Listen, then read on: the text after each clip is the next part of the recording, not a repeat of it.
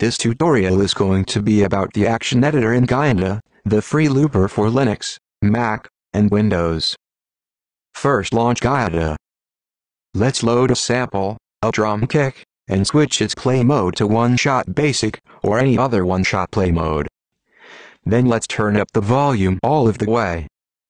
Let's start using the action editor. Left-click on the sample and select Edit Action. Let's start with the three menu items at the top. The rightmost one will control whether the things we draw in the action editor will snap to the grid. If the box is gray, it will snap to grid. The center will control how divided the grid is.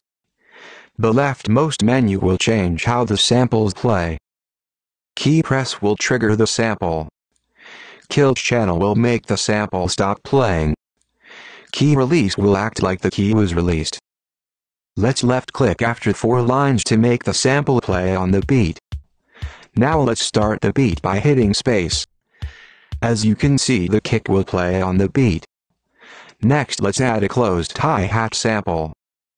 And do the normal, turn up the volume and switch the play mode to one-shot basic. Now let's open the action editor and change the grid to 4 and draw the pattern that will give the music a fill when there is no drum kick. Copy what I do, left-click to draw blocks and right-click to remove them. This might be hard to get at first. This simple pattern will give the loop a cymbal sound. Let's start the beat again by hitting the play head up top.